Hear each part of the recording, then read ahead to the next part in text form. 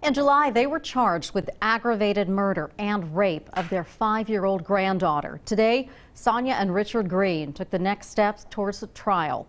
13 News reporter Natalie Wattis was in court. She joins us with an update. Sonya and Richard Greene entered court, then sat silently without apparent emotion as the lawyers for both sides met in chambers with the judge for today's hearing. Today's set for what's called a pretrial conference. That's not the actual trial.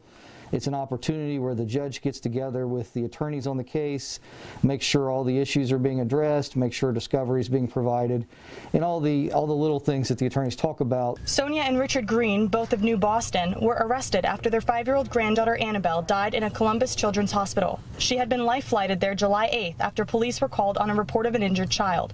Annabelle and 2 siblings had been placed in Scioto County Children's Services into the foster care of the Greenes 3 months earlier. Initially charged with aggravated murder, assault, and child endangerment, a grand jury indicted both of the Greenes in August with additional charges of rape. Both have pleaded not guilty to all the charges.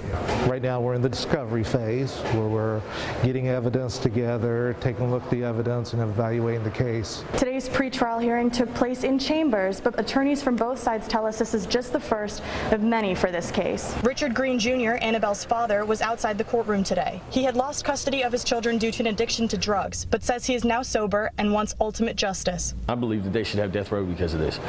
You know, all the charges and everything else like that. Any parent would want that. A second pretrial hearing will be scheduled for later this month.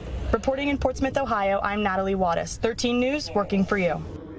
Now, the defense attorneys also tell 13 News today that the Greenes waived their rights to a speedy trial in order to give them more time to prepare for the case.